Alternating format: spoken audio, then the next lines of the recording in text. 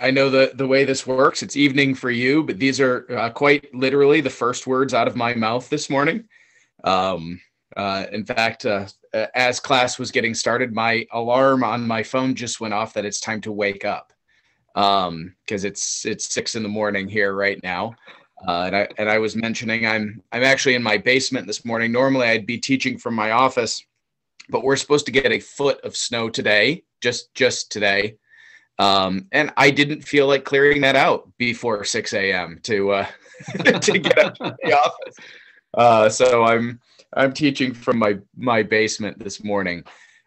Just remind me really quick. I'm from previous times here. This is 2 hours, right?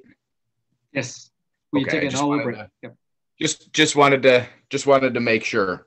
All right, so we're going to start in Romans 1. Now, just help me out, because obviously with the rotating cast of teachers, I'm assuming you've been introduced to the book of Romans already, right? Is this a series, or am I up first?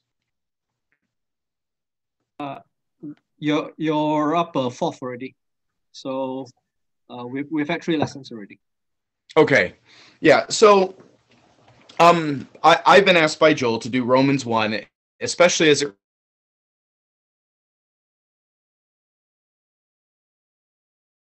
18 of Romans 1, and just structurally to get what's going on here. And again, I suspect this is already familiar to many of you. The first, say, 2.5 chapters of Romans is Paul making a case that everybody everywhere needs a savior. I regularly phrase it this way to our church, that the good news of the gospel, the good news is only as good as the bad news is bad. I don't know how it is in the places that all of you minister to, but I know here, I have told people you can gather a lot about people's theology by attending funerals.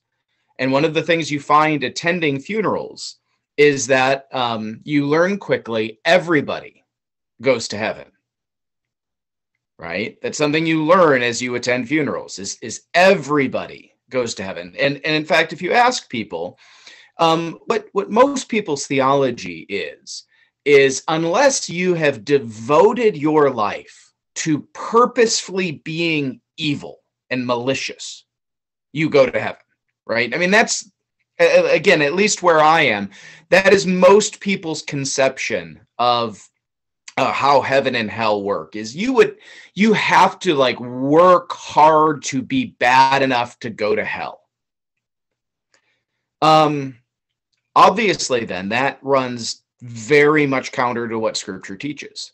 And I've tried to present to people, I think, from the words of Christ, that the single most sobering passage in all of Scripture is when Christ says the way to destruction is broad and many find it. The way to life is narrow and few find it. And in the same passage in Matthew 7, when Jesus says, many will say to me on that day, Lord, Lord, and I'll say, I never knew you, depart from me.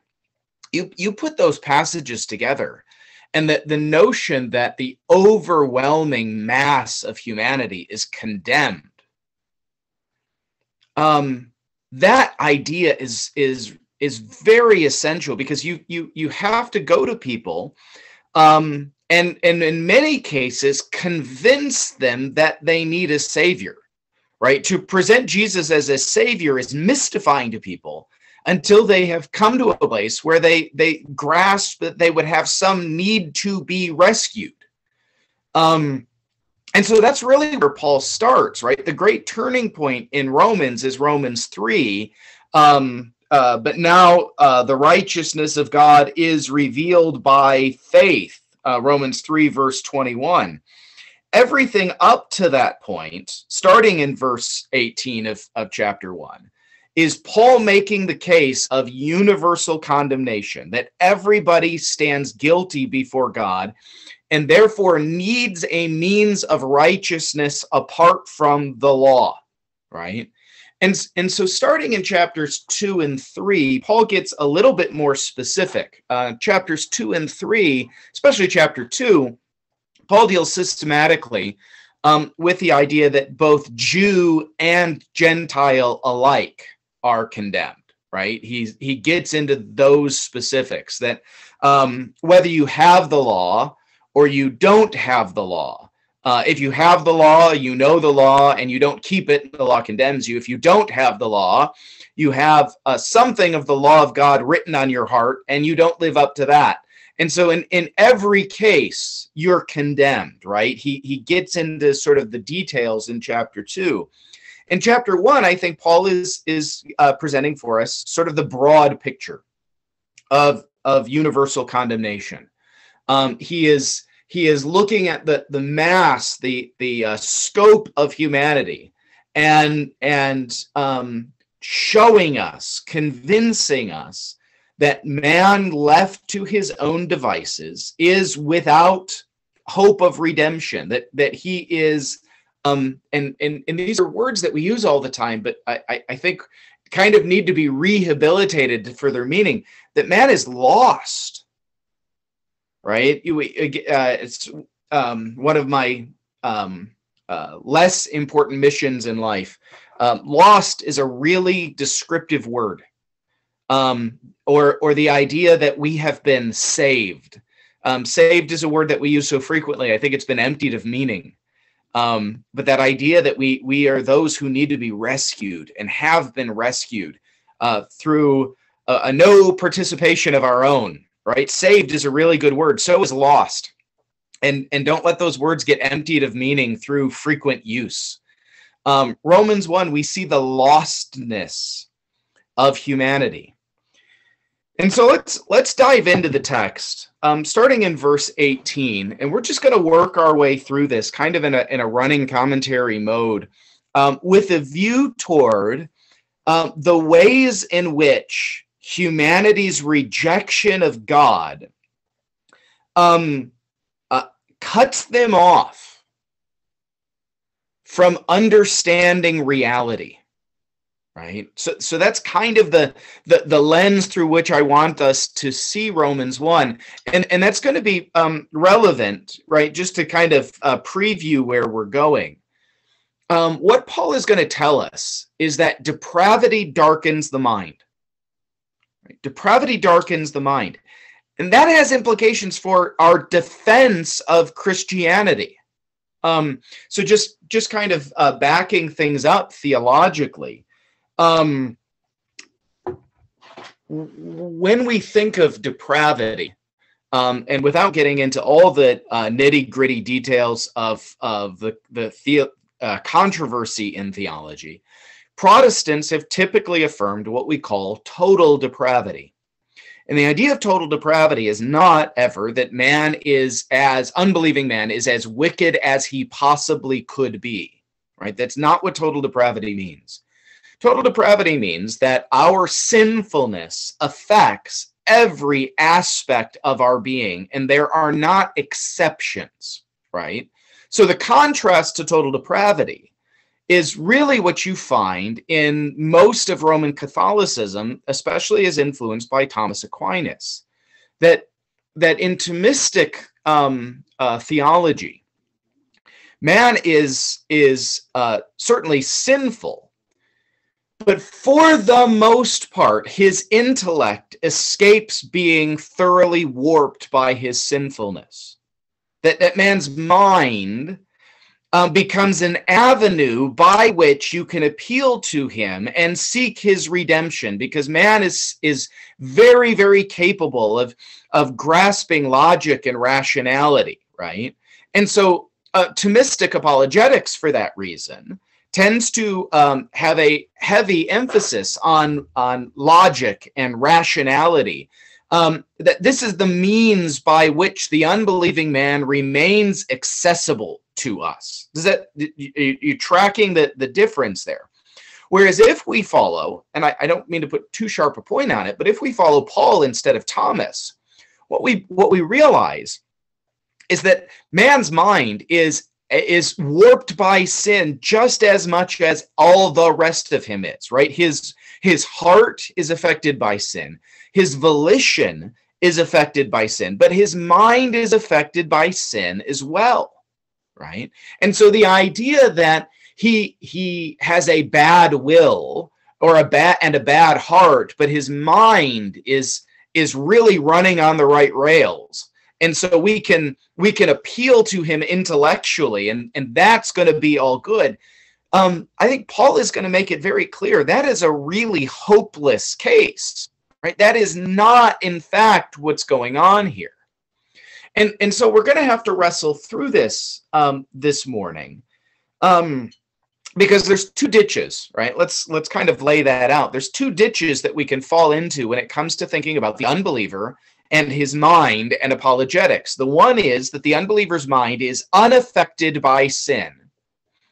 And therefore, what we need is this sort of rational, intellectual, evidential appeal, that if we could just get the right arguments and evidence in front of him, he would necessarily feel compelled to embrace the faith. Right? The other ditch is unbelieving man's mind is corrupted by sin, and therefore any rational appeal is hopeless. It doesn't matter. We can't appeal to him at all, right? And this is really where you get into an apologetics version of what we would call hyper-Calvinism, right? There is no apologetic. There is no way of reaching the unbeliever. His mind is darkened, and so you can't talk to him at all, right? Do you see those two ditches, right? One is, man, it's, the unbelieving mind is unaffected by sin. The other is the unbelieving mind is affected by sin and makes it so that you can't converse with him. All right. What we're going to find is saying the truth is somewhere in between is more or less right, but it doesn't make our answer any easier. Because what it results in, and I hope and I trust most of you have been able to read the selection from Frame that I passed along for you to read this week. When Frame starts talking about how the unbeliever knows and doesn't know simultaneously, how much fun was that to sort through?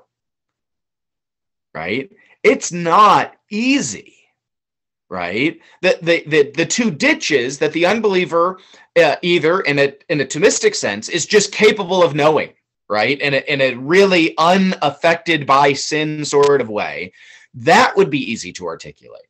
Or the idea that the unbeliever is just left in just total idiocy, right? His mind is so warped that he knows nothing. That would be easy to explain.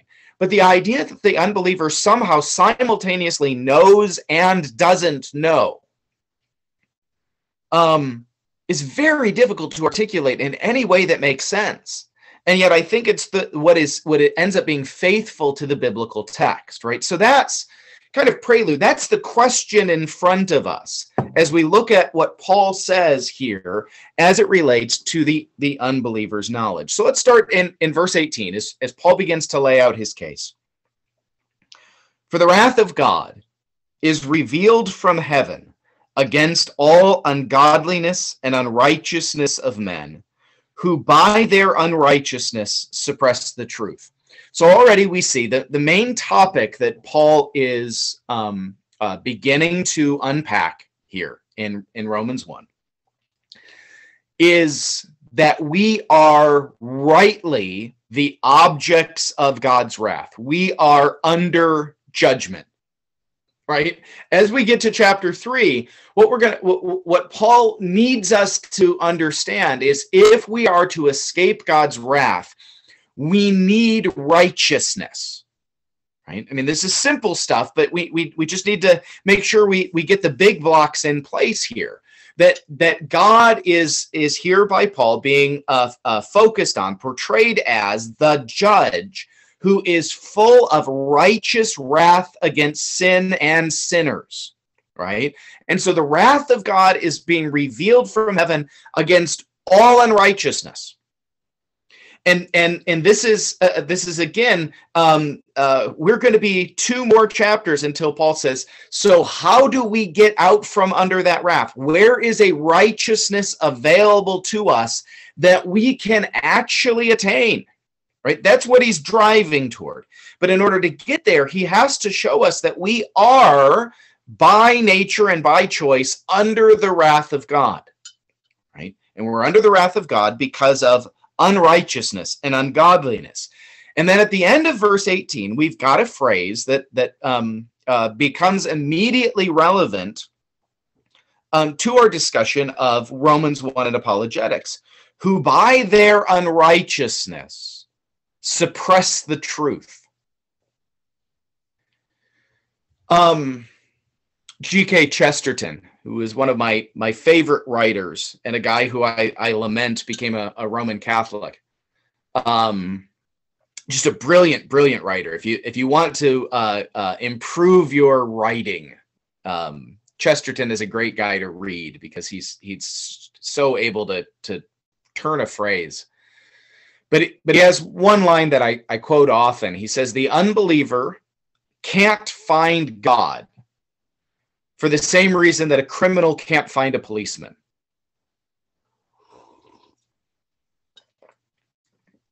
I think that's a really important idea, right? The unbeliever is, when we talk about apologetics and we are sitting down with an unbeliever and trying to make the case for Christianity, the unbeliever is not neutral as to the question about God.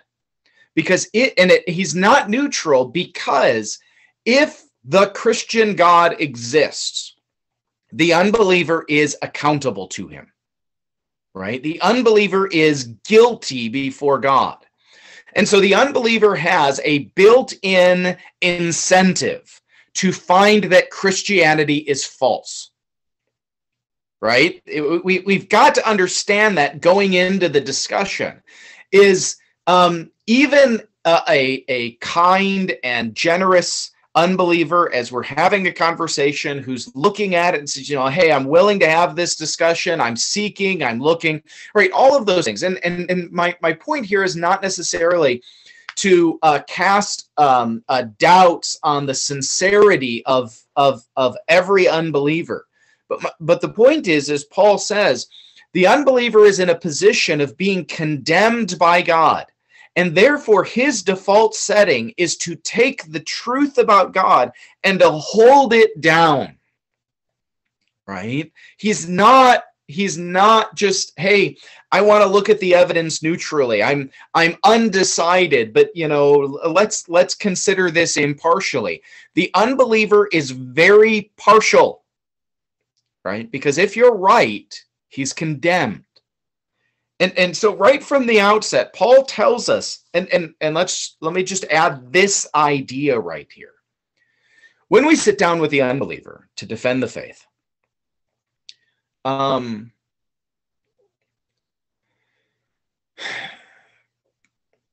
good manners sometimes suggest that what we need to do is let's both, the unbeliever and I, be impartial here.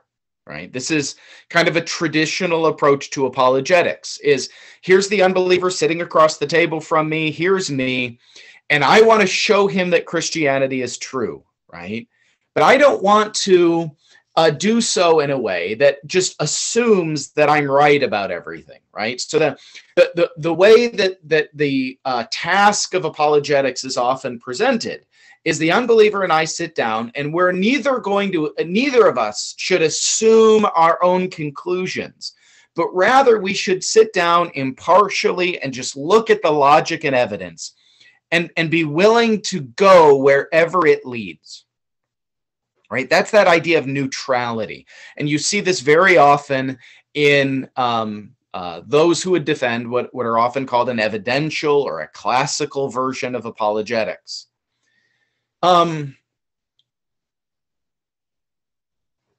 have a number of concerns with that, but one of them is this. When I sit down with an unbeliever, does Christianity stop being true while that conversation is taking place? And the answer, hopefully, obviously, is no. Christianity remains true while that conversation is happening, which means, and this is key, the unbeliever still is what Scripture says he is while that conversation is taking place. Right? The unbeliever might sit down and present himself as a neutral follower of truth, right? Wherever it goes. But he's not. Right? Because Christianity is still true while I'm talking to him. I know things about the unbeliever, whether the unbeliever is willing to accept them about himself or not, because the Bible is true. Right? Now, that doesn't mean I have to be a jerk about it. Right? Well, actually, it's actually the case that you're not what you say you are. But it's important for me to know that when I sit down with the unbeliever to talk, he is not what he thinks he is. Right? He is not a neutral seeker after truth. But rather, he is, and we're going to see this as the text unfolds, he is a created image bearer of God who, in fact, knows God and hates God and is suppressing the truth. Right? And I know that about him because Scripture tells me that about him. And in many ways, this begins to shape my strategy as I sit down and talk to the unbeliever. But let's keep reading, because we'll get into sort of the strategy of the conversation here. But I want us to establish that point that verse 18 tells us the unbeliever is suppressing truth. Does the unbeliever think he's doing that? Is that how the unbeliever conceives of himself, as he is one who is sitting there suppressing the truth? No, that's not how he conceives of himself. That's not how he thinks about himself. But that's what Paul says that he's doing, right? And that informs my understanding of the conversation. I know going in that the unbeliever knows certain truths, that he is trying very hard to hold those truths down. He's not neutral about them. There's two things that help me already in what we've seen so far, is that the unbeliever knows certain truths. I'm not introducing these truths to him that he's never heard before, right? He knows these things. And I also know that he's suppressing them, which means my apologetic task in some way changes from introducing him to facts to exposing to him that he's suppressing the truth. Right? Do you see my mission as an apologist has changed slightly? All right, verse 19. How do we know the unbeliever is suppressing truth? What is it that he's suppressing? For what can be known about God is plain to them, because God has shown it to them. For his invisible attributes, namely his eternal power and divine nature, have been clearly perceived ever since the creation of the world in the things that have been made. So they are without excuse. And I just want to tag in the first phrase of verse 21. For although they knew God. All right. So we see in verse 18, the unbeliever knows truth, right? He is not ignorant of the truth about God, but rather he knows it and is suppressing the truth. Verses 19 through the beginning of verse 21, Paul begins to explain what he means when he says that the unbeliever is suppressing the truth. And what he drives to is verse 21. And this is key. It's very key for obviously the reading that you did. Paul is very comfortable saying that the unbeliever knows God. For although they knew God, they did something with that knowledge. I think it's right here to take Paul at face value. So in just evangelical Christianity broadly, you'll hear people talk about the need to have a personal relationship with God. What Paul tells us is everybody already has a personal relationship with God, right? It's not a question of whether you have a personal relationship with God. It's a question of whether that relationship with God is one of friendship or enmity, right? Everybody has a personal relationship with God. And that's not a trivial or glib observation. What Paul is saying here is that the unbeliever knows God, right? Is not just like broadly aware that there is a God.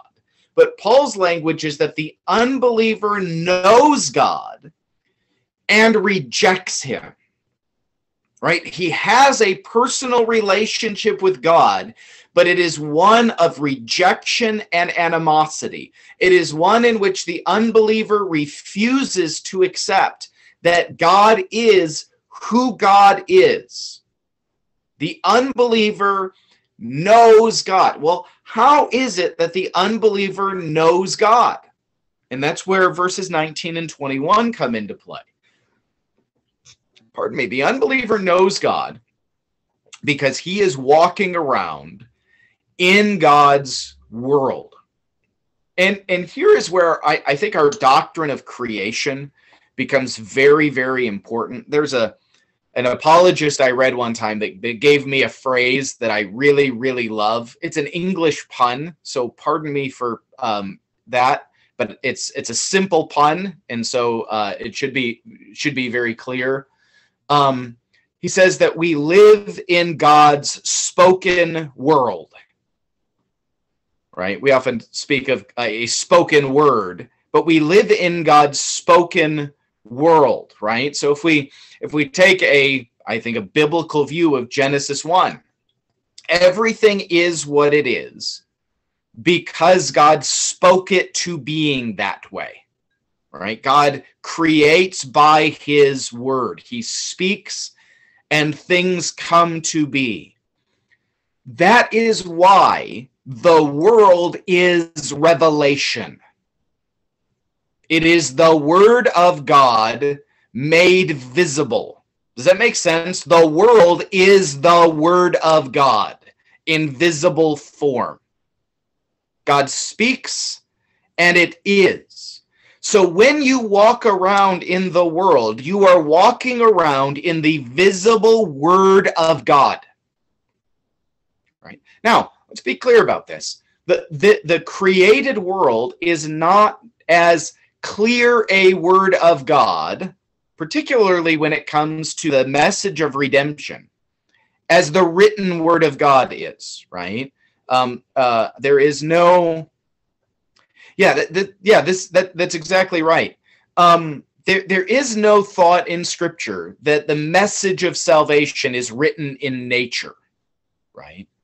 But what is, as Paul says here, the character and nature, the person of God is seen in the created world. And here, I think Paul wouldn't object if we loop in here the two clearest avenues of natural revelation are the created world and then man himself, right? The unbeliever is an image bearer of God, right? So when the unbeliever looks around outside him at the world that God has made by his word, or when the unbeliever looks at himself, he himself is an image bearer of God. He sees a dim, broken, but true reflection of who God is in his own being. And in this, then, the unbeliever knows God. And we can't downplay that, right? Because what Paul is doing, and this is really key to understanding Paul's argument. Why is Paul making such a big deal about saying that the unbeliever knows God. Well, remember, what is Paul doing these first 2.5 chapters of Romans? He is driving toward what conclusion? All people everywhere are what?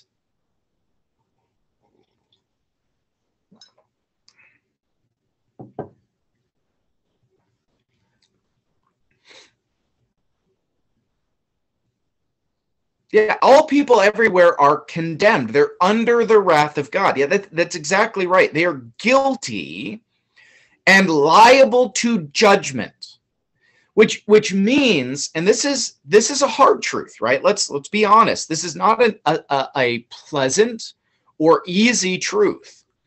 But what Paul is saying is God's revelation of himself in the created world is sufficient that the rejection of God in the created world is sufficient to condemn people eternally. That is a hard truth for a lot of people, right? And I think it should be I think for all of us, it should be something that we recognize as not a enjoyable or pleasant truth, but it is a necessary truth, right? We never want to give the impression that anyone anywhere, right? It is never the case that someone had good reasons for disbelieving God.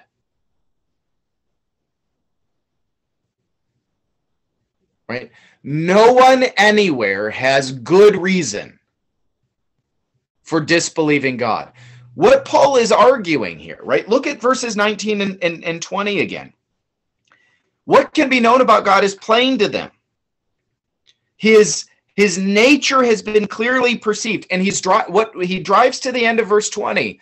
So they are without excuse. Now, literally, and some of you know this in Greek, that word there, without excuse, in Greek is they are without an apologetic. That's the Greek word there. Their position, Paul says, right? So apologetics, this is one of the oddest quirks. I don't know. I believe it reflected here in this class are many, many languages. And I don't know if you've got a word like apology in all of your languages, but it's a very weird thing in English. So when we talk about apologetics, it comes from a Greek word that means to make a defense, right? It would be used most specifically in a legal context, right? You're charged with a crime and you go before the court to protest this charge and to proclaim your innocence. You are, in Greek, making your apology. In English, that has been entirely turned on its head. In English, if you apologize, you're admitting guilt and asking for forgiveness, right? I have no idea what we did to this poor word to turn it inside out in English, where it means exactly the opposite of what it meant in Greek. And like I say, I don't know if other languages have this poor word has suffered the same fate. That idea that we are offering a defense for our position, that our position is in fact defensible, right? We are giving reasons that our belief is legitimate. Right? We're not pleading guilty. What Paul is saying, and I want us to grasp this morning or this evening. Paul is saying that the unbelieving position is not defensible. It's not excusable. It is culpable, right? When the unbeliever rejects God, it is not, oh, well, I guess it's understandable that he would come to that conclusion. No, Paul wants us to come to the other side and say, the fact that he has come to that conclusion already shows his hostility to God. He is rejecting what should have been plain to him. Right? Do you see? Paul is making a really extraordinary claim here, because what he's saying, and this is why I wanted us to see, he is building his case that when God drops the judicial gavel and declares them guilty and sentences them to hell, God has acted justly. In other words, they should have known. They should have come to a different conclusion.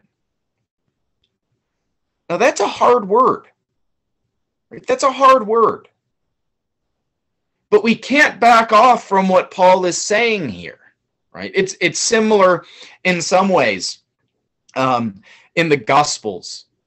Jesus has conversations with the Pharisees, or I think particularly after the resurrection, right? You remember he's on the Emmaus Road, and he's walking with these disciples, and it's one of, I think, my favorite comedic scenes in all of Scripture, when these guys ask Jesus, "Haven't you heard what happened in Jerusalem these last couple days?"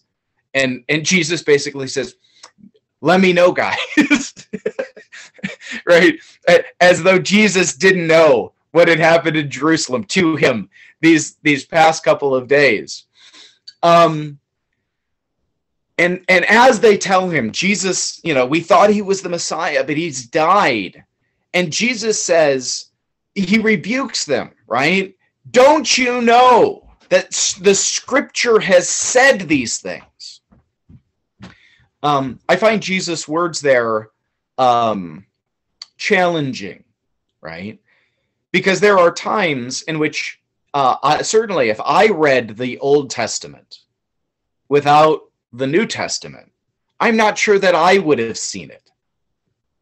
Right? Does it make sense? Right? Jesus rebukes the disciples and said, "You should have seen this," right? Or I always feel very uneasy when Jesus tells a parable and the disciples say, "Jesus, what does this mean?" And Jesus says, "You slow-hearted disciples, why don't you get it?" And I'm sitting there going, "Well, Jesus, I don't know that I would have gotten it either if you didn't explain it." Right? I feel the sting of Jesus' rebuke there, right? When we feel the sting of the rebuke of Scripture, it is a temptation for us to lighten the sting.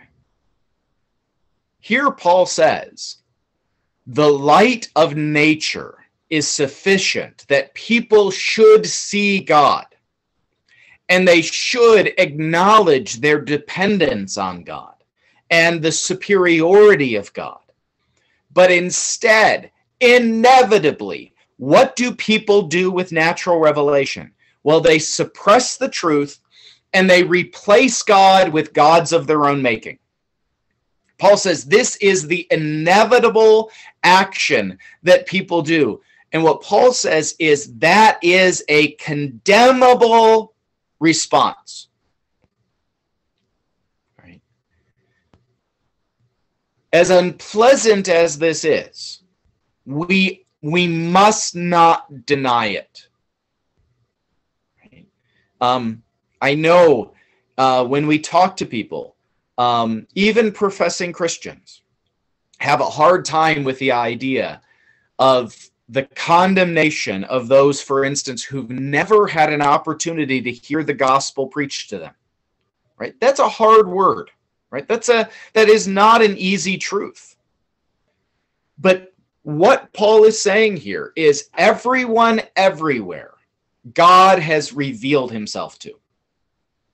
And everyone everywhere rejects that revelation of God. And so everyone everywhere is condemned by God. That's the core of Paul's argument here. And what that means is that when I sit down to talk to the unbeliever and I present God to him, I'm not introducing someone new to them. I'm introducing to them the God they already know. And that's true even though the person that I'm talking to is an idolater, right? And again, as I speak here around the world, the idols that we have in the unbelieving cultures that we minister to look different from each other, right? Where I live, most people's idol is named Jesus, right? But it's a Jesus very different than the Jesus of Scripture. Everyone where I live loves God and they love Jesus. But the more I read the Bible to them and show them who God and Jesus are, the more they show they don't like that God and Jesus, right? You know, people say, oh, I love Jesus. And you start reading them the words of Jesus and they say, I don't like that Jesus. Well, okay, good. Now we've established that we have two different gods here, right? You have an idol named Jesus, and then there's the biblical Jesus, right? That's important that we were able, all of us in our various cultures are sharing the gospel with idolaters, right? Those who have rejected the true God and replaced him with an idol. But all of them have done this replacement. All of them know the true God, and their idolatry is their suppression of the truth of God, right? This is Paul's case here, right? He is making a legal case showing the universal condemnation of mankind. But it's a legal case that has enormous consequences for when I sit down with someone to share the gospel with him, right? That idea that I'm not, let me say it this way, right? This is, I think, helpful. When I sit down to defend the faith with someone, right? And here I think particularly of an inquisitive unbeliever, or maybe even an antagonistic unbeliever, someone who's bringing challenges against Christianity, whether as honest questions or whether in a kind of belligerent way. He's bringing challenges against Christianity.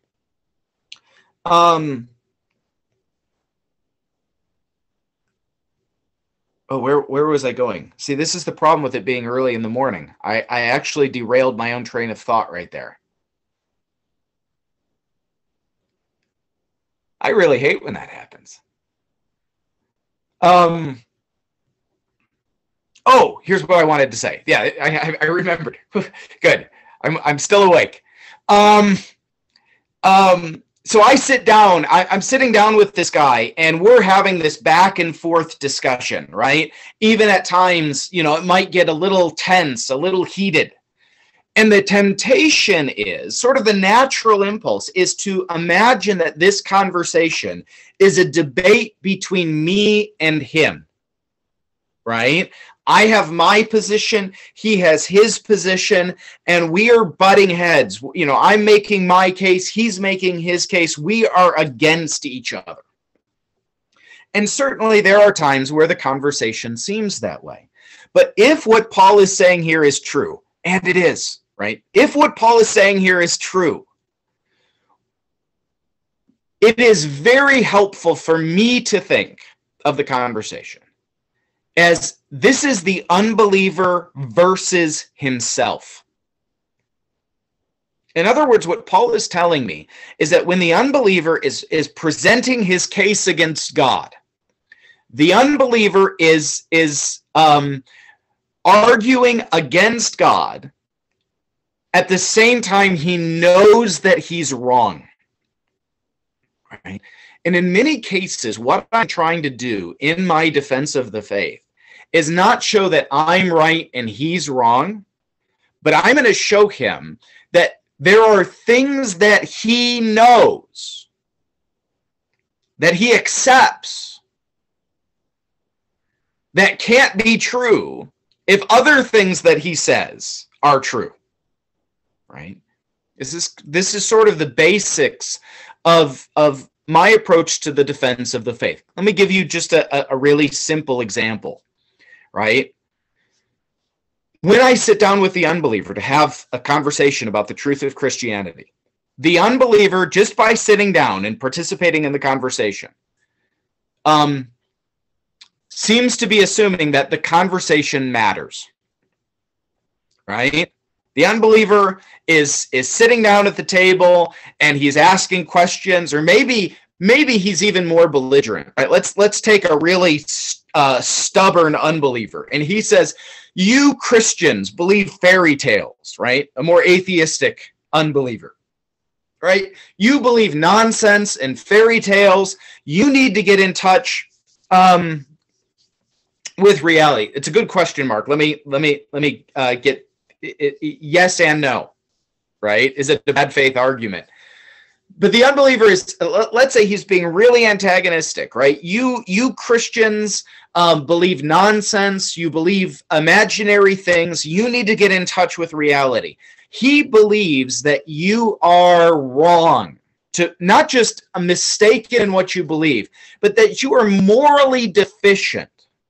You are doing something wrong to embrace a myth. But let's assume he's right. Let's go over to an atheist world, right? The atheist world where everything starts with the Big Bang, right? That everything is at root, and this is a key idea in atheism. Everything is at root physics, right?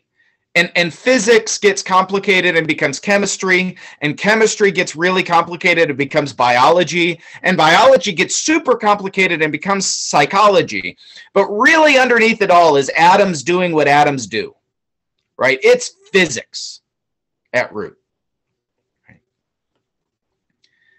If he's right, that that's the universe we live in, the conversation that we're having is just atoms doing what they do at that temperature and pressure, right? You've got chemicals in your brain doing stuff. And the reality is, in an atheist, materialist universe, there isn't a conversation happening at all. It's an illusion. It's just physics doing physics stuff, right? That consciousness is kind of an illusion that sits on top of physics. If he's right about the world we live in, does our conversation matter? If the atheist is right, does the conversation that we're having matter? And the answer is no, it doesn't matter at all. Right? We're doing what we do at that temperature and pressure. There's going to come a day when all the suns burn out and everything is cold and dark and empty, and it doesn't matter what we believe. Here's a question. Does the atheist believe that it matters what we believe? Well, he does, because he's having the conversation. He believes it matters. On a Christian worldview, does the conversation matter? Absolutely. Because in a Christian world, it matters what we believe. It matters that we believe it's true and not what's false. It's not only just in terms of Christianity that the conversation matters, but how we engage in the conversation matters. Being honest and full of integrity in the conversation. Being willing to be corrected and to have that sort of integrity in argument. All of that matters. If Christianity is true, there's a good explanation for participating in that conversation, right? I can tell the unbeliever, I'm being entirely consistent with my own worldview when I sit down and talk to you. But you, even to sit down at the table and to continue the conversation, is showing that you really don't believe that we're in the sort of world that you say we're in. Every time you keep talking, right? Every sentence that comes out of your mouth assumes that the conversation matters. And that is an argument against your own position. Does that make sense? Are you tracking with what I'm saying there? Right? Which means the argument is not between him and me. In some really important sense, the argument is between him and him. The argument that I want him to see is that he is an image bearer of God. And because he's an image bearer of God, he knows that life matters and that truth matters and that there's a right and wrong, and we ought to believe certain things and we ought not believe other things. He knows these things because he is an image bearer of God walking around in God's created world. But he has created for himself some sort of story in which he can suppress that truth. And in some sense, then, what I'm doing is, if we imagine sort of vividly, right? Here's this dam wall that he's built to keep out the flood of God's truth. And his dam has all kinds of holes in it, right? Because it has to. His dam that he's keeping out, he's suppressing the truth. And he's got his fingers in the holes of the dam to try to keep the God's truth out. And a lot of what I'm doing is just pulling his hands away from the wall, right? I don't have to bring new truth to bear. I will at times.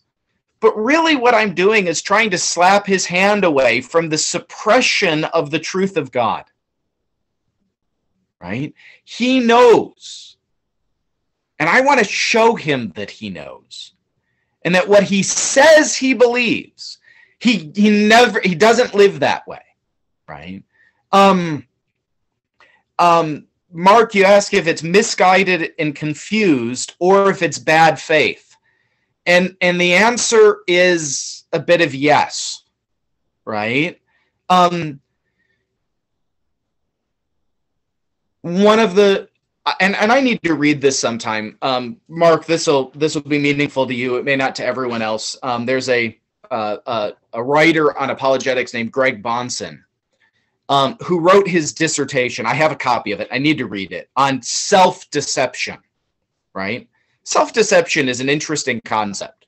On a simplistic level, I think it's kind of silly. So I don't know if this works around the world, but I know people here who are late for things. And because they have a habit of being late, they set all of their clocks in their house 10 minutes forward to kind of trick themselves into being on time. I have always found that pointless because I can't trick myself like that. Right? I look at the clock and I go, oh, I set that 10 minutes fast. I still have 10 minutes. The idea of tricking yourself that way just has always seemed absurd to me. But the reality is that in a more serious sense, self-deception is a real thing. Right? The unbeliever tells himself things that he desperately wants to be true. He doesn't want to be accountable to God. Right? And so in some sense, he is arguing in bad faith, right? He is telling himself lies. But does there come a point at which the unbeliever believes his own lies and thinks he's arguing sincerely? Well, I think that can also be real, right? Where the unbeliever doesn't, there's a liar who tells lies, who knows he's lying. But it's really hard to talk to someone who's telling lies, who believes the lies he's telling, who's embraced the lies. And that's really what we're dealing with an unbeliever, is he's embraced lies, right? And in some sense, he might be aware of the tension between the lies he's embraced and the real world that he lives in. And what we're trying to do is provoke that tension, that disconnect between the lies he tells himself and the created world that he really lives in, to make him feel that disconnect. But in some cases, we're dealing with people who I think have so fully embraced those lies that they're not conscious of the lie any longer, right? So it's a good faith argument that's misguided. In other cases, I think there are people that are aware, no, my explanation of this evidence is so wholly inadequate that I know I'm misrepresenting things, right? So I think it depends. I think there's a spectrum of answers to that question. All right. All right. This is probably a good time, middle of the class here, to take 10 minutes and And so we'll take our 10 minutes or 5, or was that a wave or a 5? 5? Yep. Okay. And we'll come back here shortly then. Okay. So alrighty. It's 8:56. We'll come back at 9:01. Very good. All right.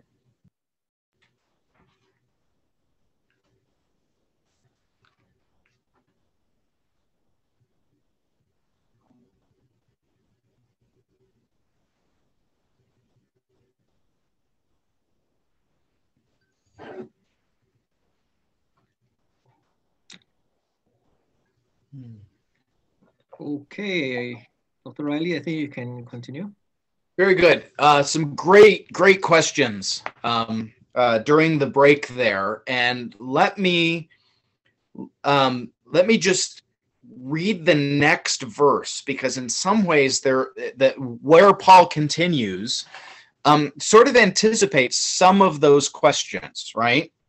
So Paul says the unbeliever, it's an image bearer of God, walking around in God's created world, therefore knows God, right? Verse 21. For although they knew God, right?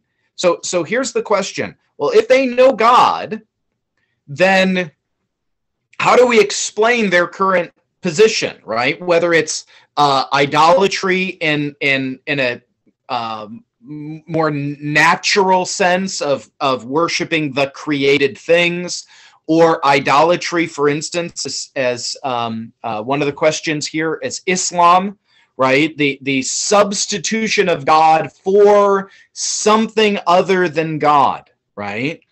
What Scripture is saying is all of those things are a substitution, right? They are rooted in a rejection of the God who has revealed himself and a putting something else in the place of God, right? So the point is, the unbeliever does not begin with neutrality and then is groping toward God. The unbeliever begins with a rejection of the God who has revealed himself and a substitution of something else. Right? So let's see it in the text here, right? Verse 21. For although they knew God, they did not honor him as God or give thanks to him. And then this is, again, key to our understanding of apologetics. But they became futile in their thinking, and their foolish hearts were darkened. Claiming to be wise, they became fools, and exchanged the glory of the immortal God for images resembling mortal man, and birds, and animals, and creeping things. What Paul is doing in verses 21 through 23 is explaining the origin of idolatry, of all idolatries, right? All idolatries, Paul says, are culpable. They are actions of rebels against God. Right? Now, we can believe this without, again, being antagonistic about it. But I think it's important for us. There's two broad ways of thinking about other religions, right? The one way is to say man starts out from a point of neutrality, and all of his religion is an attempt to try to find the true God, and they're misguided attempts to try to find the true God. The other way, and closer to what Paul is saying here, is that man's religion is an attempt to evade the true God, to replace the true God.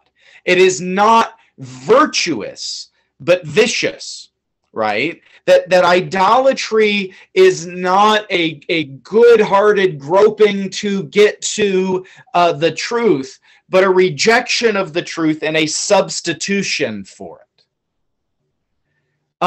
Again, this is not easy. It's not a happy thought, but this is Paul prosecuting the case. When the unbeliever worships idols, Paul doesn't say, oh, you're halfway there. Paul says your idolatry is a symptom of your rejection of God.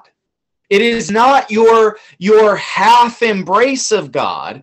It is your rejection of God and a substitution, right? That is why Paul says, and again, we've got to get the context of Romans 1. Paul is building the case that when God displays his wrath, he has done so justly, right? And so if we're going to be Christian on this, we have to accept the case that Paul is building.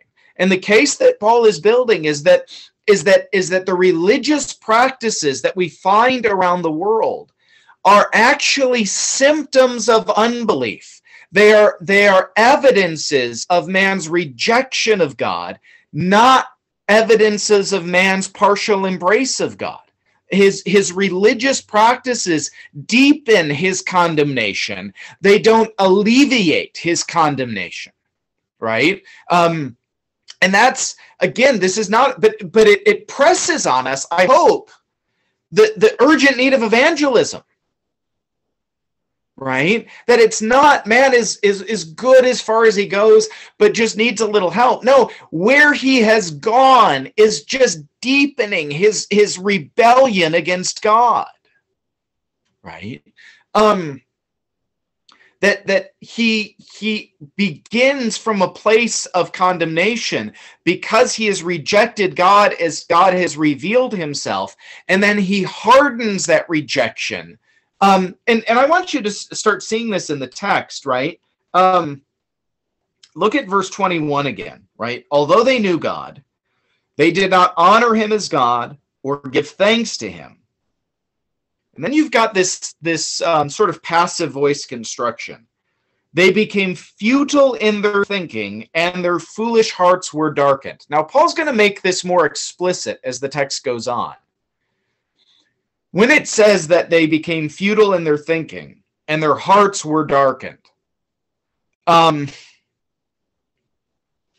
10:14 is what? I don't have that off the top of my head.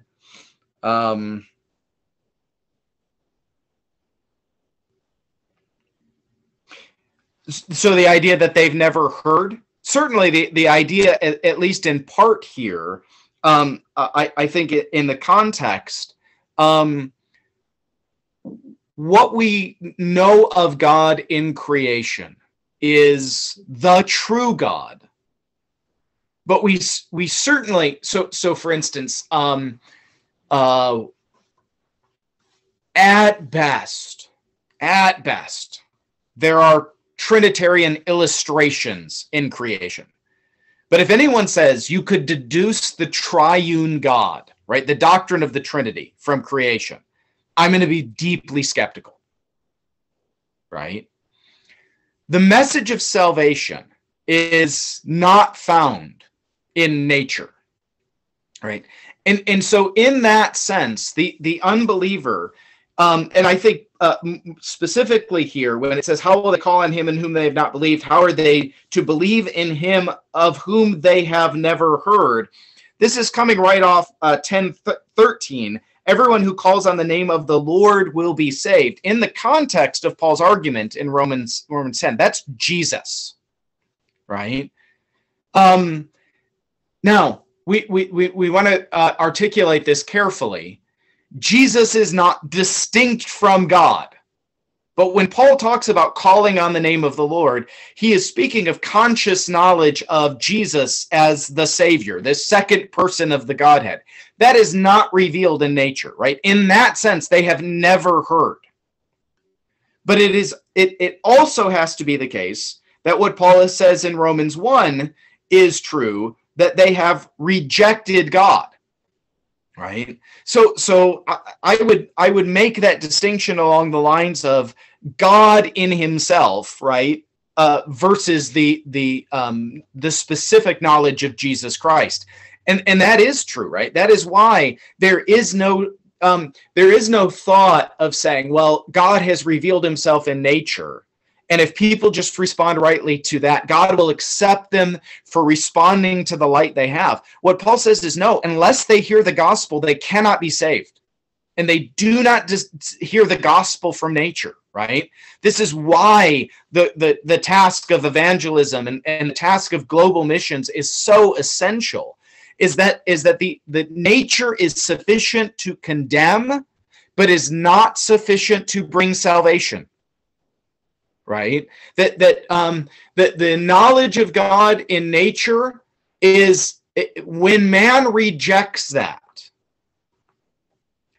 they have made themselves guilty, right? And in terms of the objection that raises, because man rejects the revelation that God has given him, we need to the question that we often face is, this doesn't seem fair, right? That God condemns people who, for instance, never heard the gospel, right? That doesn't seem fair. One of the most important things we can do theologically is recalibrate our scale of fairness, right? What the Bible tells us here, what Romans 1 is telling us, is that God has revealed himself in nature. And what all people do with that revelation is they reject the God who has revealed himself and substitute some other God, right? At that point, what does God owe them? And Paul's answer is, what God owes them there is condemnation. God does not owe anyone further revelation. If what we've received from God we've taken and corrupted, God does not owe us further revelation, right? So the fact that we've even heard the gospel, and I hope this isn't just intellectual and theological for you. The fact that you are someone who has heard the gospel is already a mercy of God in your life. It is the grace of God that someone brought the gospel to you. And it is grace upon grace that God has opened your heart to receive that gospel. Right? Because our natural state, and we just, when I said in the first hour that the good news is only as good as the bad news is bad, we don't have, I don't think, nearly enough hymns where we sing about just how lost we were.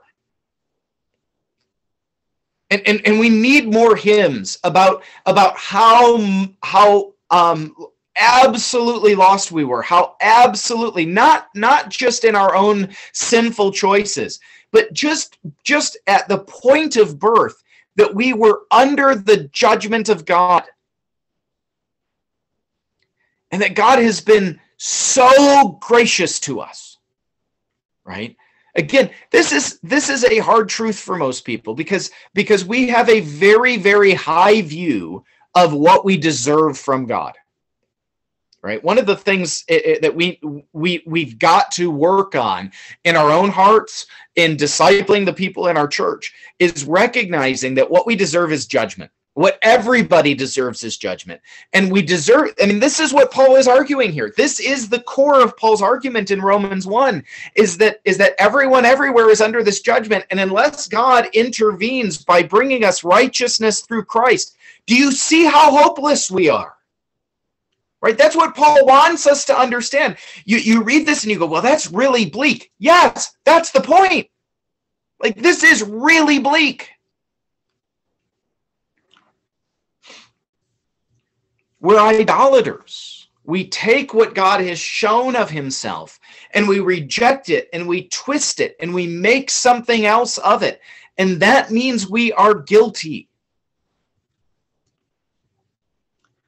So where I was going, and I want you to see this, that language at the end of verse 21, right?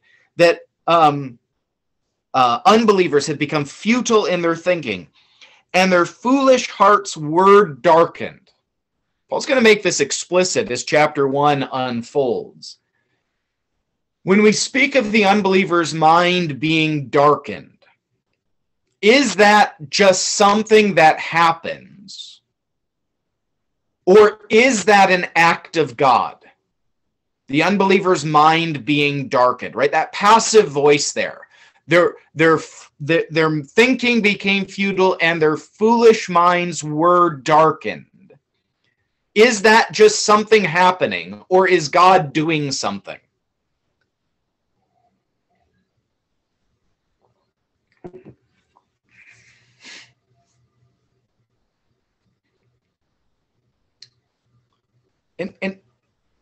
And what we see in part as the chapter goes on is this language in the rest of chapter 1 that God is giving them over to what they've embraced, right? And I think in the context of Romans 1, that's what we should think of when we think of the unbeliever's mind being darkened.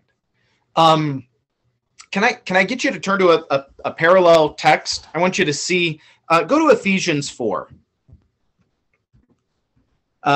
So I'm currently teaching in our church a Sunday school series on Ephesians 4, or on Ephesians. We're in Ephesians 4. I can't do the entire thing, and I don't want to this morning. We're supposed to be doing Romans 1, but I want you to see how Paul makes this same case in another of his writings. Chapter 4 opens with the idea of we have this unity that's been given to us as a gift in Christ, right? The body of Christ is one thing that God has made.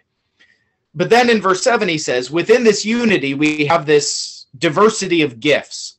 And he talks about the ascended Christ giving gifts to his church. And in this context, the ascended Christ gives the gifts of the apostles, the prophets, the evangelists, the shepherds, and teachers.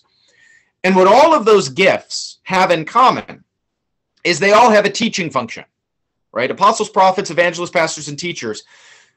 There are differences in those offices, but all of them are part of the teaching offices of the church.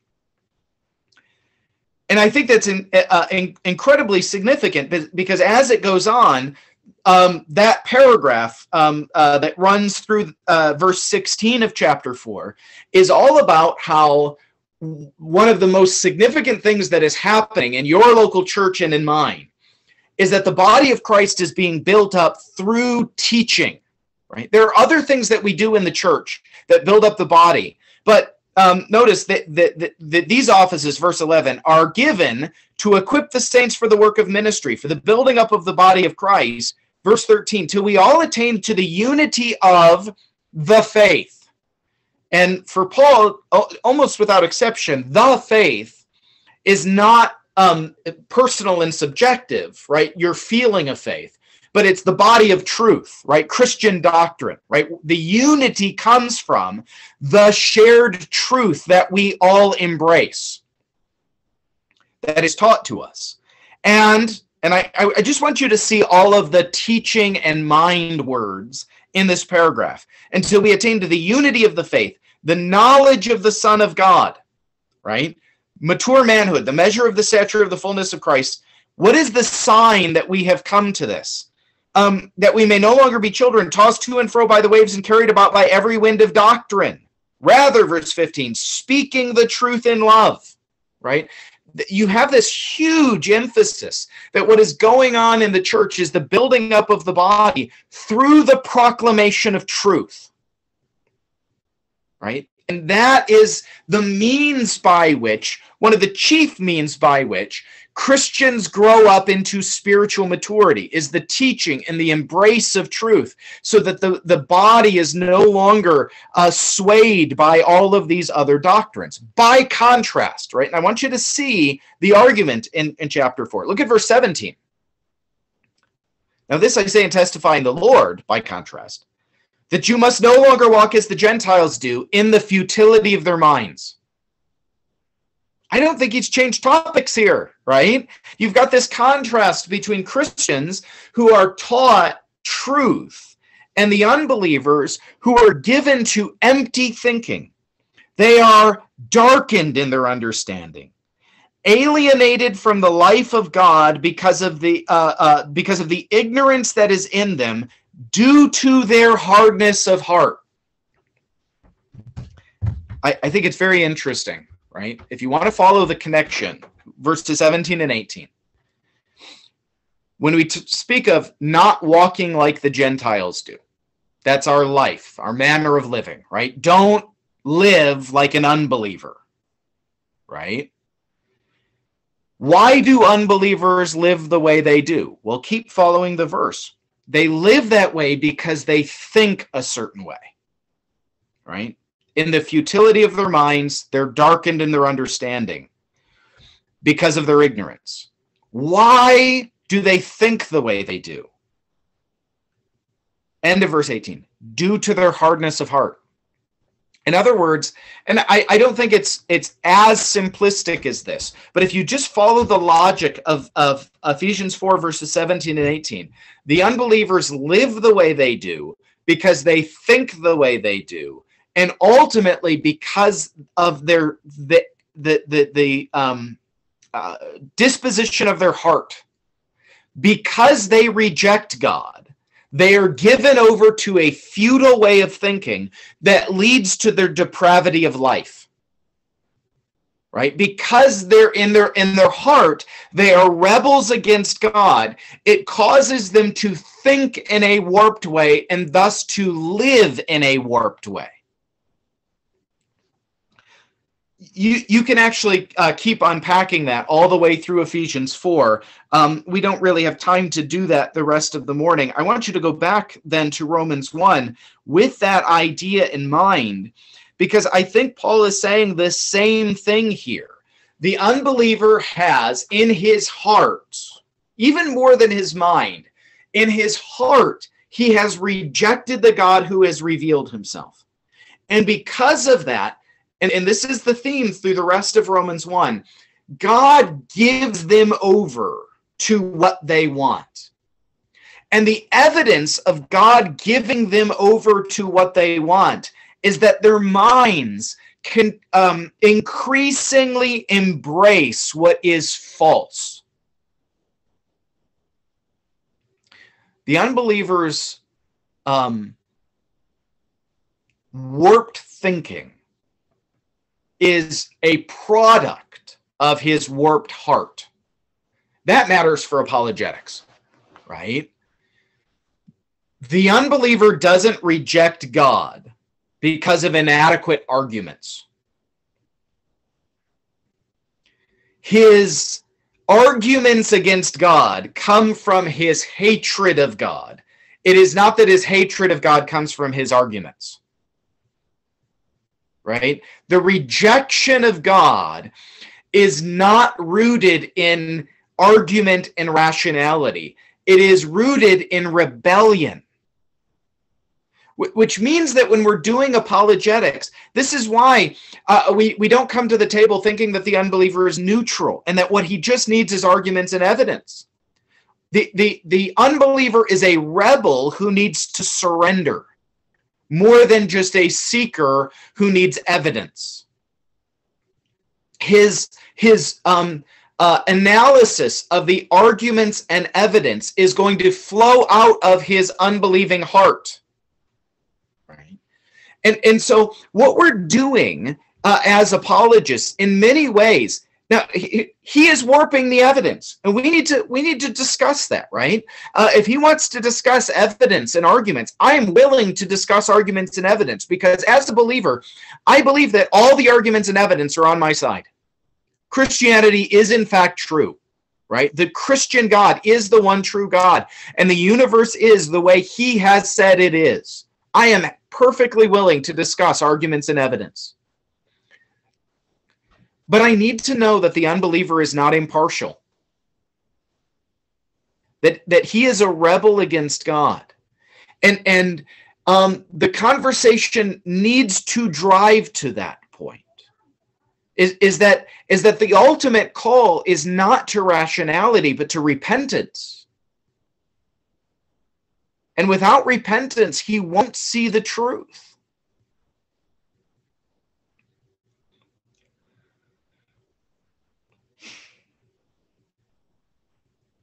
What does it look like when the unbeliever is given over to his depravity, right? When he rejects the truth of God, when he suppresses the truth by means of his unrighteousness. Well, and this is a certainly a passage that we have seen sort of increasing evidence of in many of our cultures, right? We first see it in verse 23 in the embrace of idolatry, right? Paul says this. So as an example of Paul's apologetic is in Acts 17, right? He goes to Mars Hill in Athens. And he really pits the unbelievers there against themselves, right? He says, your own prophets tell you, your own prophets say, in him we live and move and have our being. Right? He's not far from every one of us. If what your own prophets say is true, then it is the case that God is not made by human hands, like all of your idols here. Right? If in him we live and move and have our being, then why do you have a statue of God? Those two things are not compatible with each other. Right? Paul is displaying to them the incoherence of their own unbelief and calling them to repentance, that God has ordained Jesus to be the judge of the earth, and he's proved it by the resurrection of the dead. And all of that only makes sense if Christianity is true, right? He's preaching Christian truth to them. But he's doing so by showing the incoherence of their own position. Right? Now, this is going to look different as we confront different versions of idolatry. Right? Let me give a for instance. Well, someone asked about Islam, right? Someone asked about Islam. If I'm going to answer the unbeliever, it's going to be helpful for me to know something about the nature of his unbelief, right? So, for instance, with Islam, I think it's useful to understand that is in Islamic thought, because Allah is God, he can do whatever he wills. Right? I am not going to claim to be an expert on Islam. That is not my primary field of study. You would have to do a lot of work to find a Muslim in Michigan's Upper Peninsula where I live. Right? It's just not a thing here.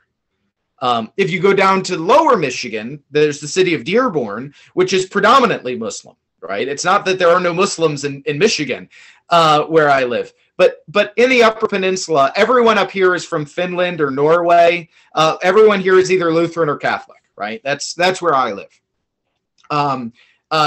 We have no diversity of any sort here. I've told people my congregation diversity is people from Finland and other kinds of white people. Right? That's diversity. We have Finns and other shades of white people. So I'm not going to claim to be an expert on Islam, but my understanding of Islam is again, Muhammad taught that Allah, being God, is able to do anything he wants to do. So much so, and again, I'm willing to be corrected if someone knows more than I am, that Muhammad himself was not able to be sure, to be absolutely convinced of his own salvation, right? Because Allah can do whatever Allah wishes. And if Allah wants to condemn Muhammad, because Allah is Allah, he can do whatever he wills, right? Allah is pure will. All right, let's assume that's true. Let's step over into the Islamic world view and examine it on its own terms. If that's true, can I know anything? Well, I really can't, because anything I know is subject to the whim of Allah. Everything I thought I knew, Allah could change. because Allah is pure will. Now that is very different from the Christian God, right? Is it true that God, and this is a trick question, can God do anything he wants in the Christian system? This is a bit of a trick question.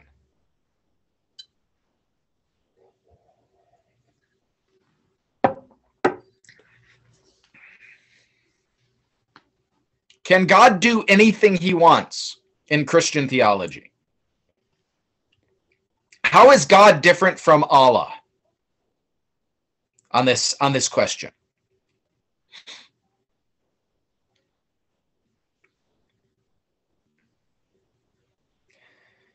Yeah, God has a nature, and he will not contravene his own nature. He will not contradict himself, right? And so in a Christian world, God cannot lie. If God has said something, I know with certainty it will not change, right?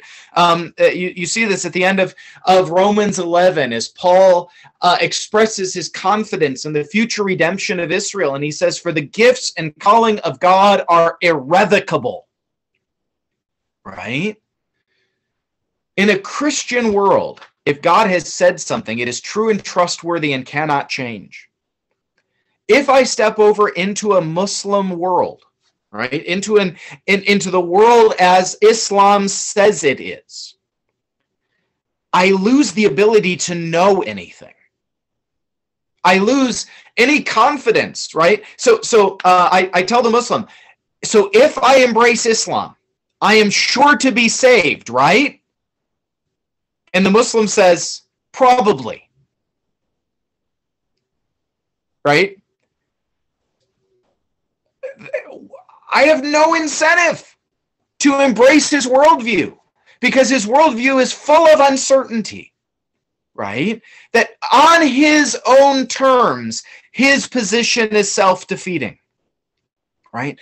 And what I want to do as I'm sitting down with different kinds of unbelievers who have different kinds of beliefs is do what Paul does in Acts 17, is look at their own position and find that within their own position that still holds on to truth. Because he's still, that guy who's sitting down at the table with me is always an image bearer of God, right? He still has hold of some aspect of reality. And that's going to be different with different unbelievers that I sit down with, right? But they're always holding on to some aspect of reality. And what I want to show him is that which he still maintains of God's universe is incompatible with the world that he claims that it is. And show him that only by repenting and submitting himself to the lordship of God in the salvation found in Jesus Christ can he have what he thinks he has. That for me is sort of the foundation of what I would argue is an approach to apologetics. Is I want to show the unbeliever his own futility in thinking, that what he has embraced leads him to all sorts of intellectual dead ends, and that the only alternative is repentance and trust in Christ. Right? That if I reject my idolatry and I submit myself to God, then even, for instance, this conversation makes sense. Whereas it doesn't on Islam, right? It doesn't on Roman Catholicism, right? My favorite example here in Roman Catholicism is you had a pope very early on in papal history, a guy by the name of Honorius. There's the spelling, Pope Honorius.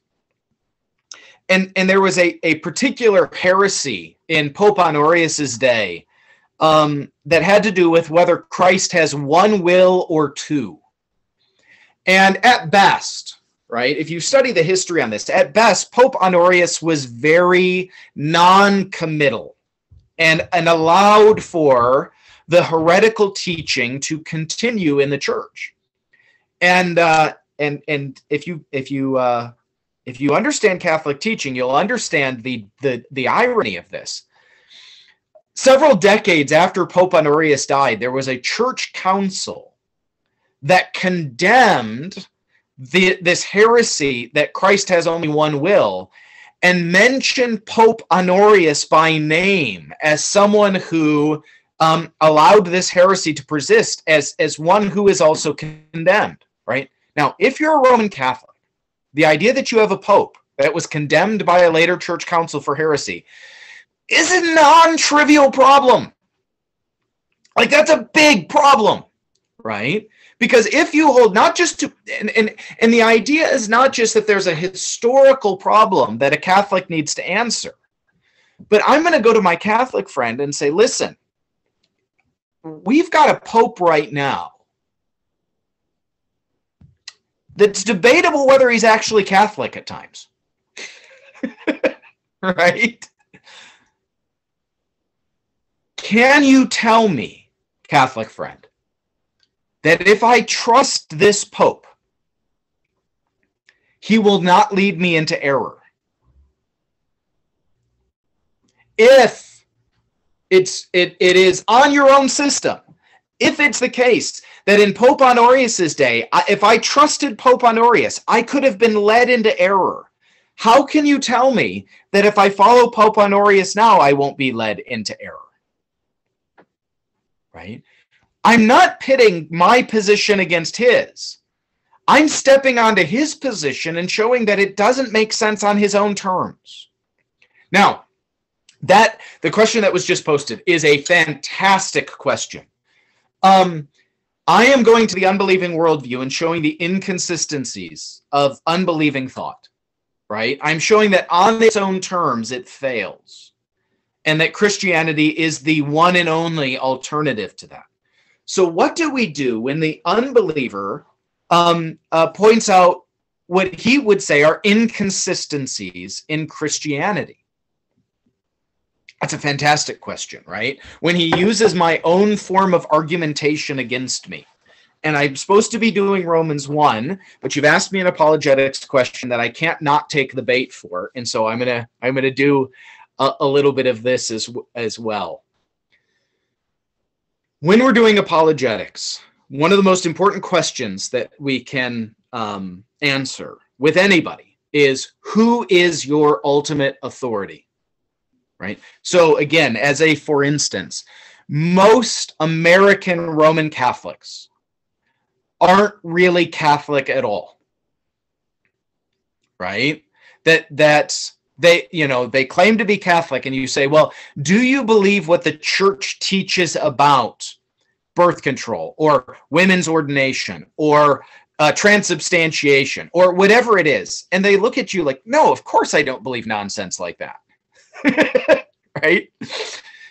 Well, that's good. What we've established is that they're a Protestant. They just haven't accepted how Protestant they are yet.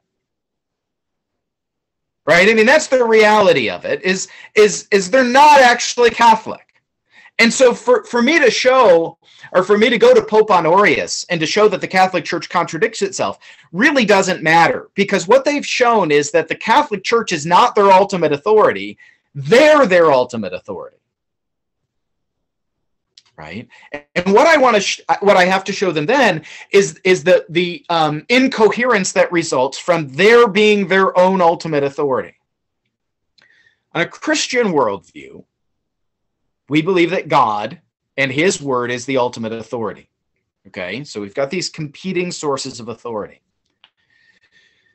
So I go over to the unbelieving worldview, and I tell the atheist, right? I'm going to use the atheist as an example again, right? Here's the naturalist atheist. I'm going to say, listen, if what you say is true, if we do live in the sort of universe that you say we live in, you can't account for the conversation that we're having. Our conversation doesn't matter. You have no good answer for why I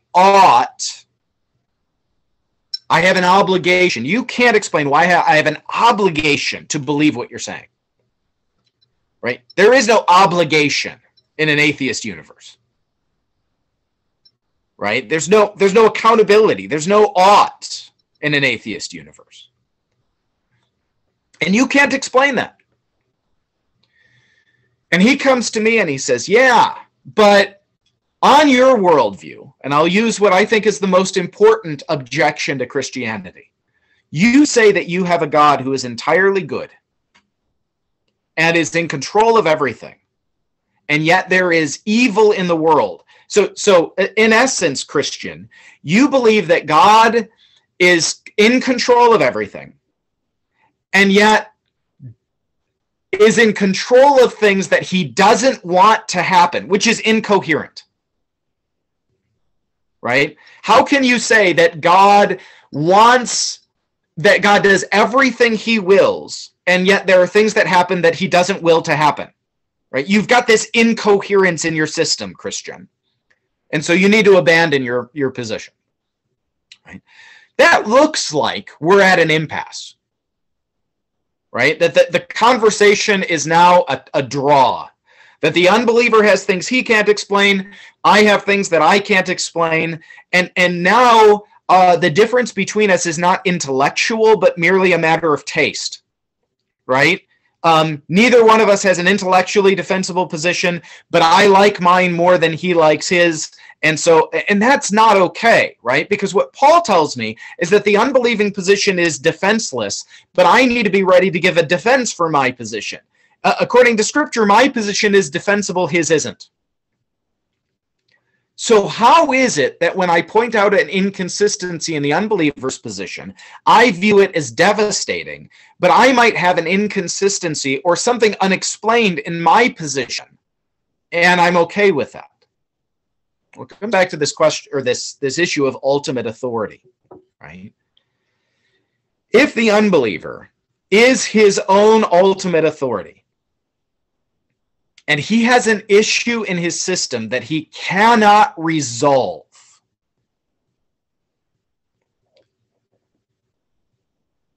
what is he left with? Well, then that thing has no answer. Right? If he's the final authority in his worldview, what he can't explain is inexplicable. Right? He has nothing back of himself that he's appealing to as his final authority. One of the things that we have to we have to wrestle with the full weight of in Christianity is, if Christianity is true, and it is, will we understand everything? If Christianity is true, will we understand everything? And the answer is no. Right? So just putting it into categories that I think are helpful, I labor under two limitations in my mind. I am fallen and I am finite. Right? I'm fallen and I'm finite. The Bible teaches me that there's going to come a day when I will no longer be fallen. Right? When I will be glorified. I will be remade into the image of Jesus. But I will always be finite, right? The Christian teaching is not that one day I get absorbed into God and become God. God is always infinite. I am always finite.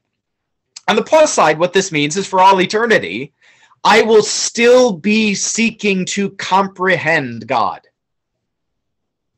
right?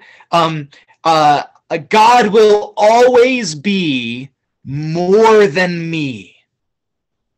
God is infinite. I am finite.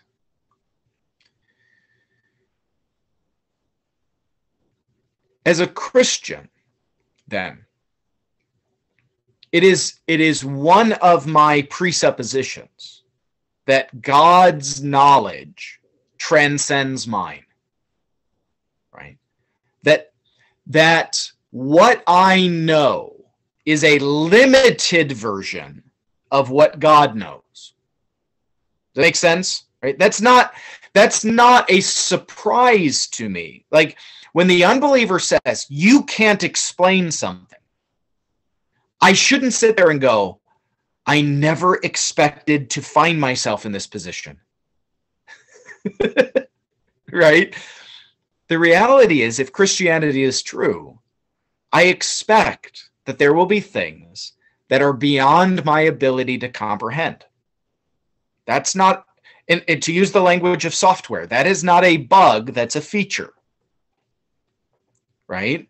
That's something built into Christianity, that there are aspects of truth that, because God is infinite and I am finite, transcend my ability to fully comprehend.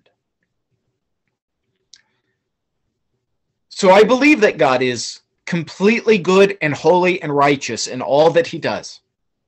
I believe that God is in control of every atom of his created universe. I believe that there is evil in God's universe, genuine evil. I can't fully reconcile those three statements in my mind in a way that makes me go, oh, okay, I get it. Right? I don't ever reach that point. Now, there's a lot I can say in answer to that question, right? I can build up my understanding of it, but I never reach the point, right? The idea of what is called in philosophy cognitive rest, right? That feeling that I have when I've reached the correct answer. Right. I illustrate it this way, that if we had a whiteboard here and I wrote on the whiteboard 2 + 2 = 5, that's not only wrong, it's a little unsettling to look at. Like, this fix that. That's not right. Right. It's like, that unsettles my mind to see that. But when we get to 2 + 2 = 4, our mind can rest because, okay, that's the answer, right? There are issues in theology that I don't think we can get to that place of cognitive rest, that transcend our ability to understand it. So why don't I have to give up Christianity when I get there? Well, because that is actually compatible with Christianity. Because I'm not. And this is part of what the unbeliever objects to. Part of my Christian theology is that I have to give up being the final authority. I have to give up being the final authority in all things, and submit to God being the final authority. Right? There is not only a repentance of heart that comes with embracing Christ, but there's a repentance of mind. Right? I acknowledge that God is right about everything because he's God. As it relates to apologetics, I use this illustration often, and maybe it'll be helpful. This is not biblical. This is a hypothetical, right? This is a revised Bible story. So here's Eve in the garden, right? And Eve is in the garden, and Satan is tempting her to eat the forbidden fruit. And Eve is in a quandary because God has said, if you eat it, you will die. And Satan has said, if you eat it, you will be wise and you will be as God, right? And so Eve has these two supernatural, conflicting interpretations of the fruit.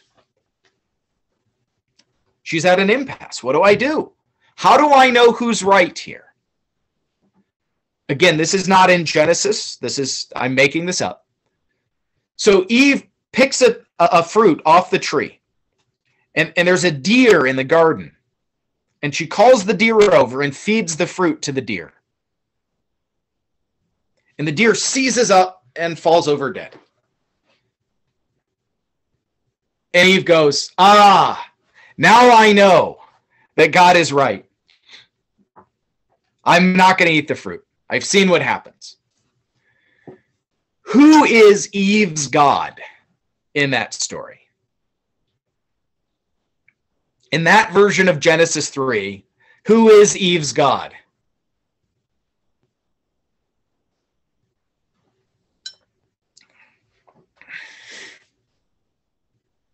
Yeah. Yeah. Eve is Eve's God. She is her own final authority. What we recognize in that story, and this gets back to what we were talking about earlier with creation, what Eve should do is trust God. And I want you to tie this into creation.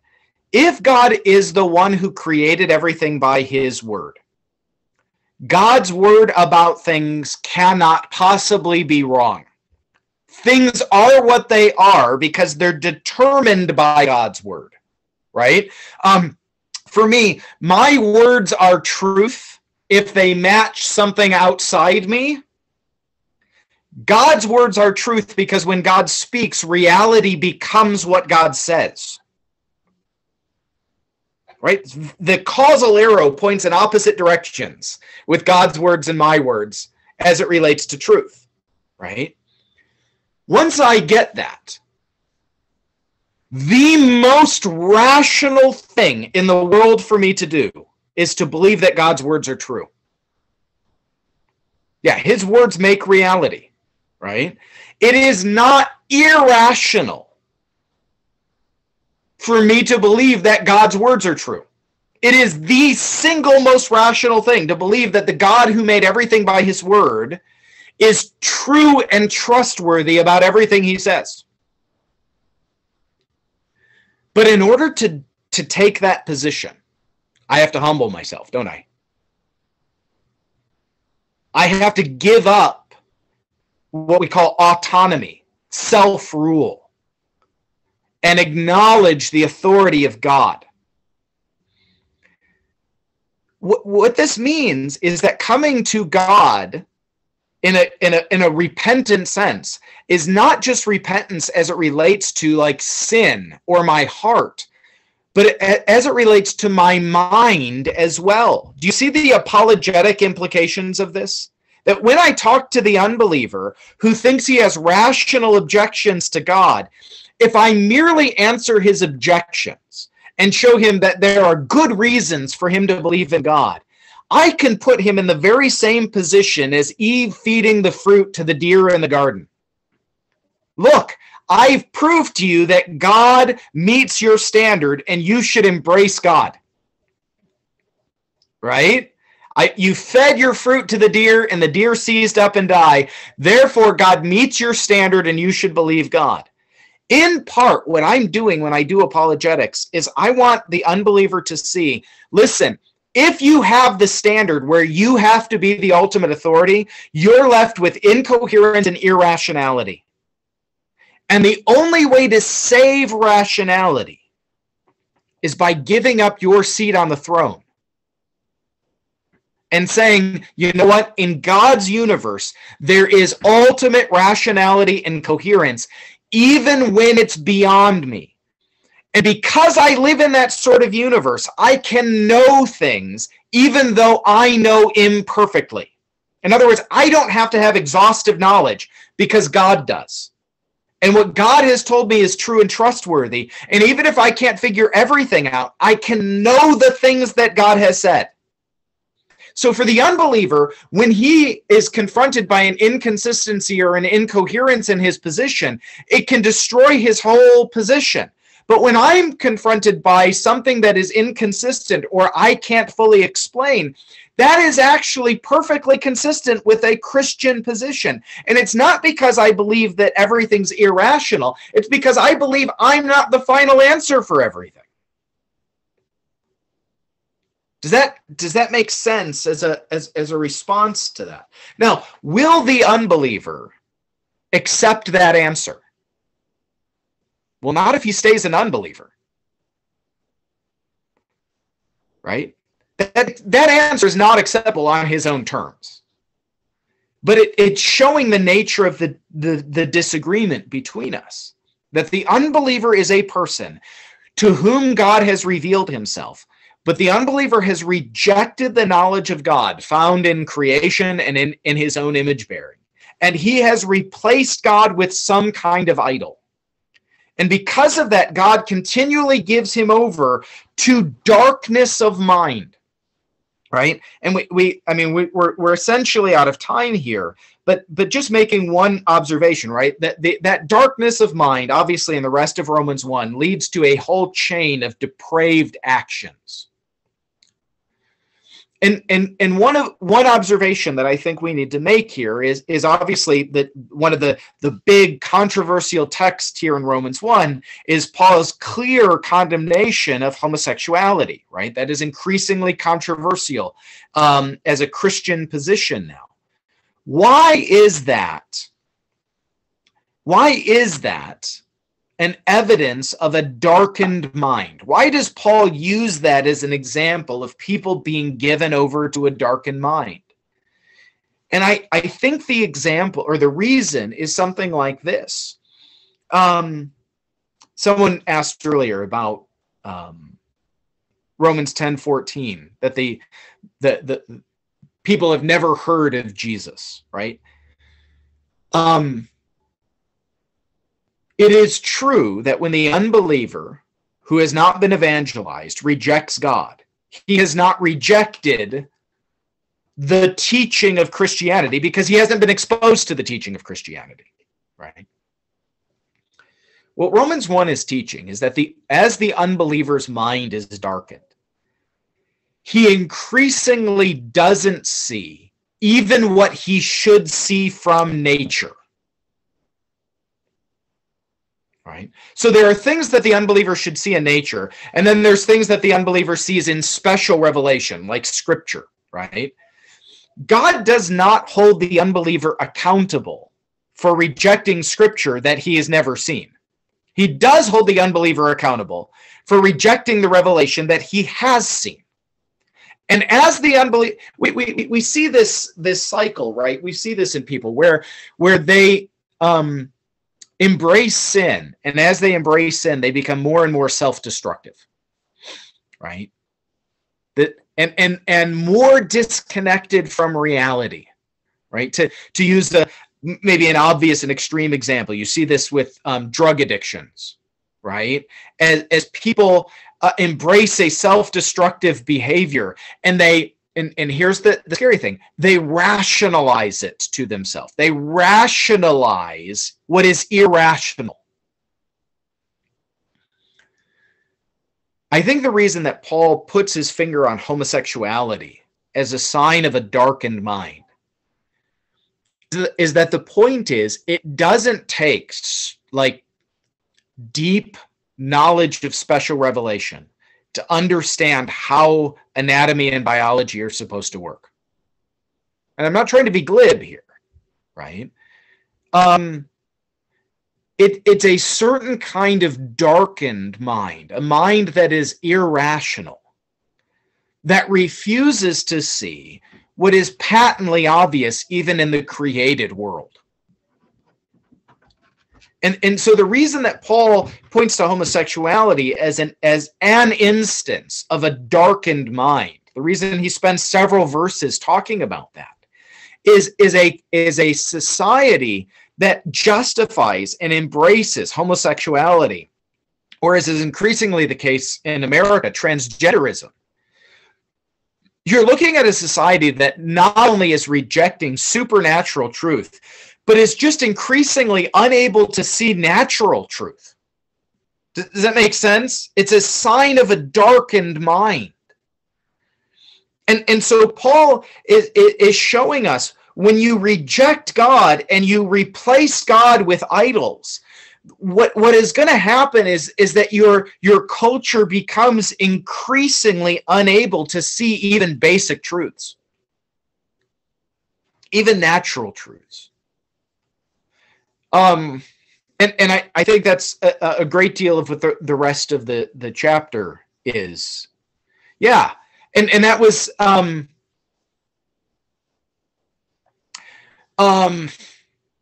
well, I assume you're speaking there of Ravi Zacharias, and certainly he's not unique here, right? The question of how to defend Christianity in light of the moral failings of Christian ministers. The first is I don't think we should make light of it at all. We're out of time here, but let me say this really, really quickly, hopefully. I'm preaching through 1 Thessalonians right now. And one of the things you see in First Thessalonians is how much Paul emphasizes the integrity of his ministry in Thessalonica. And I think he does so not only to defend himself, but he does so because I think especially in the early church, where you couldn't compare Paul's teaching to the New Testament because there wasn't a New Testament to compare Paul's teaching to. How do you know that Paul is teaching the true gospel? And a big part of the answer is, well, look at his life. That your life becomes a significant part of the measure of whether you're teaching what's true. I don't want to ever minimize the offense to the truth of the gospel of corrupt ministers, right? We shouldn't make light of it. It is true. That is, it undercuts the credibility of the Christian message. But I can say that because I have a standard within Christianity to condemn the behavior of Ravi Zacharias or any of these others, right? But we have to be consistent on that, right? Where those failings have happened, we call them out as failings, and we don't cover them up. There's more to say there. We're out of time. I hope this is useful. Romans 1 is a very, very, very important passage in our theology and in our apologetics. And so I hope working through that this morning was useful to y'all. All righty. Dr. Riley, do you have any other recommendations for extra reading on this? I think the best overview book of apologetics, that from the perspective that I would argue for apologetics, is John Frame's book on apologetics. I think it's either called Christian Apologetics. There's a new and old version of it, but it's the same book. It used to be called Apologetics to the Glory of God. I think it's now called Christian Apologetics, and then it has a subtitle. But John Frame's book is just a really solid introduction to biblical apologetics. That's probably my favorite book to recommend on that. Okay. All right. So we've come to the end. Thank you, Dr. Riley. And yeah, we'll catch up again. Very good. Any Thank you homework for having me. I think I'll let Dr. Arnold post it to all of you. All right. Good night. Oh, good morning. Good day. Yeah.